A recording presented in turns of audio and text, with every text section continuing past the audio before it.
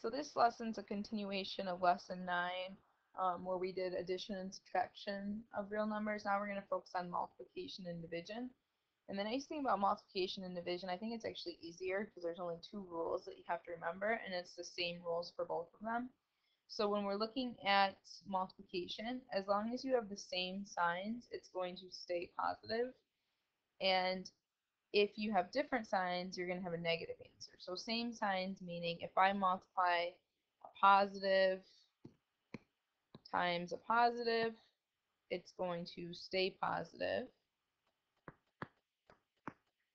And if I multiply a negative times a negative, then it's going to become positive as well. So negative times a negative is going to become positive. So same signs, positive. And then opposite signs or different signs is always going to be negative. So if I have a plus times a negative, that's going to be negative. Or if you have a negative times a positive, that's going to be negative. So those are our 4 different situations for any kind of numbers that you'd be multiplying or dividing by. So let's look at examples of these. So for the first one here, if I have negative 8 times negative 3, a negative times a negative is going to be positive, and then I just do 8 times 3, we get 24. Here's another example. Negative 10 times positive 50 times positive 5. Negative times a positive is going to be negative. 10 times 5 is 50. So let's look at another. Negative 4 times negative 7. Negative times negative is positive. 4 times 7 is 28. And 5 times negative 7. Positive times negative is negative. Multiply the 2, you get 35. So you can kind of see the pattern here. Let's try some examples that have order of operations involved. So what happens if we have negative 3 times negative 2 to the third minus 5 times negative 4 squared? So order of operations, do the parentheses and the exponents. So I have negative 3. When I do negative 2 times, or negative 2 to the third, that's like saying negative 2 times negative 2 times negative 2. And if you look at that, that's saying negative times negative becomes positive 4 times a negative 2. And then when you multiply these, positive times a negative becomes negative. So it's actually going to become negative 8. And then for this negative 4 squared, that's like saying negative 4 times negative 4, which is a negative times a negative is a positive, so you get positive 16. That's a common mistake too. You always have to make sure that when you're squaring a negative, it's always going to become positive. So for this, to keep going here, I have a negative times a negative is going to become positive, so I have 24. And then 5 times 16, I'm going to keep it as minus, and then it's going to be 80. 5 times 16, because it's a negative times a positive, so it stayed negative.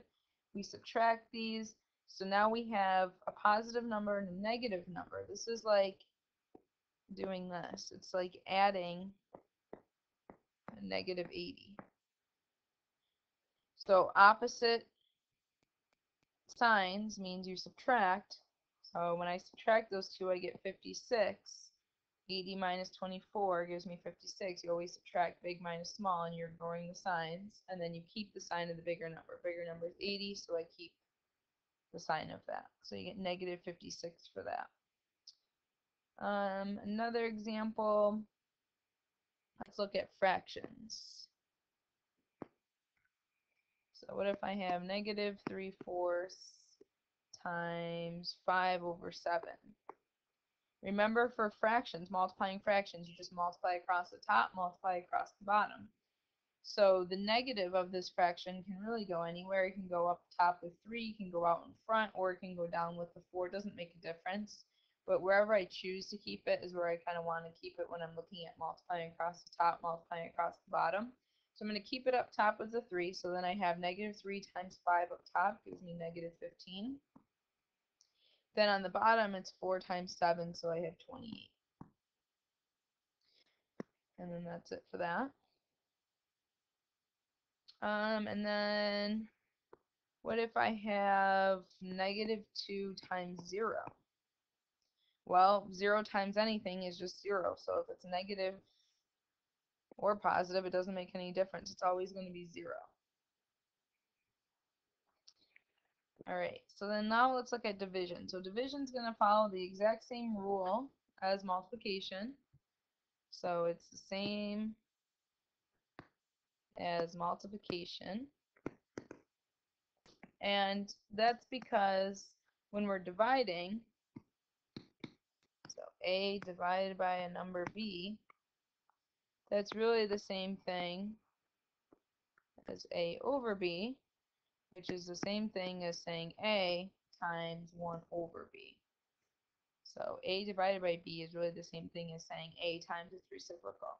So that means we have the same rules. So if it's the same sign, that means your answer is going to be positive.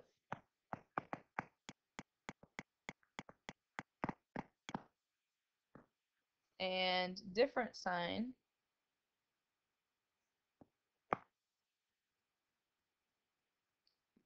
so different sign, I don't know why it keeps doing this. We're going to have negative. So looking at some examples.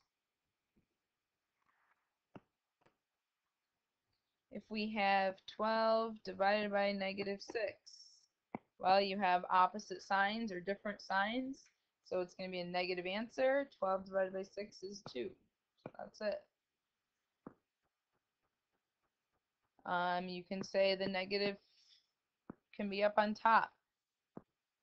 So negative 12 divided by 6. Opposite signs, divide the 12 and the 6.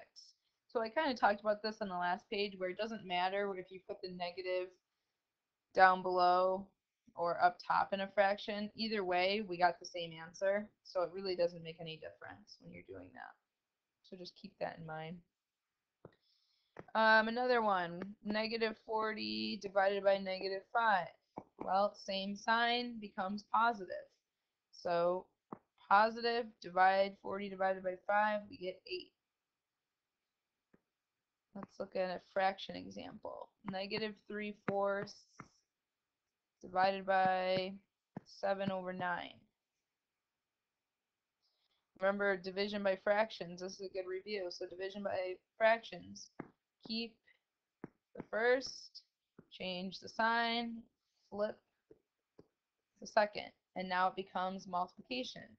Multiply across the top, so we're going to have negative 27.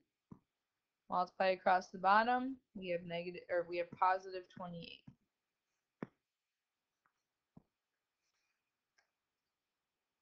What if we have a whole number? So let's see if we have whole number divided by a fraction. So 8 divided by a negative fraction.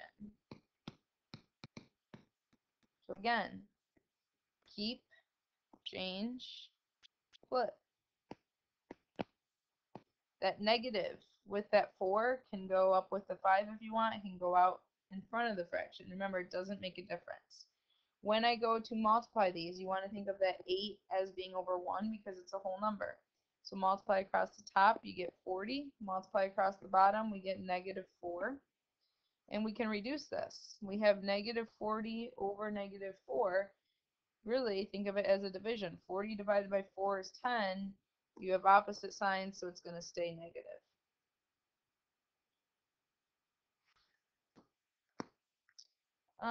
Let's see. Let's look at an order of operation one.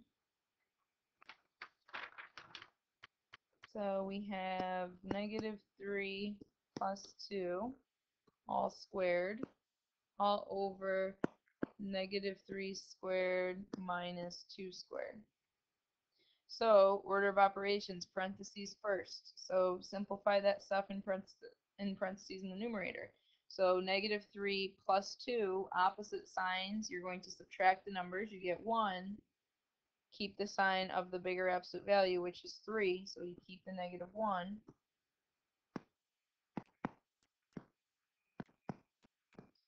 And now we're looking at doing our exponents. So on the top, negative 1 squared really means negative 1 times negative 1. So negative 1 times negative 1 becomes positive 1. So up top it's going to be positive 1. Down below, when you square, this is important to see, the negatives are not in parentheses, so they do not belong with the exponent of 2. In the numerator, negative 1 is in parentheses, so it belongs with the exponent of 2. So when I'm looking below, it's going to be negative and then whatever 3 squared is. So 9 minus whatever 2 squared is, which is 4. So now I have 1 over negative 9 minus 4. That's really the same thing as thinking of negative 9 plus negative 4. Remember your keep, change the subtraction to addition, change the positive 4 to negative 4. When you have the same sign for addition, you're adding the numbers and you're keeping the sign. So the answer is 1 over negative 13. You could say negative 1/13. You could say negative 1 over 13. So there's 3 different ways you can represent that answer. They're all equally the same. And then the last thing is, what happens if you have zeros involved? So we're on number 7. So what happens if I say 20 divided by 0? Any number divided by 0 is always going to be undefined. So this is just undefined. And the reason for that is because there's no way that I can multiply by something. So the reason why this is undefined is because there's no way for me to ever get negative 20 by doing 0 times some number. So that's why 0 times nothing is going to give us negative 20. So that's why it's undefined. Where if you look at the next one, if I say 0 divided by negative 20, that's going to equal 0. And the reason for that is because if I start with 0 and I want to find a number that I can multiply by negative 20 to get 0, well, there is a number that works. It's 0. So that's why my answer is 0.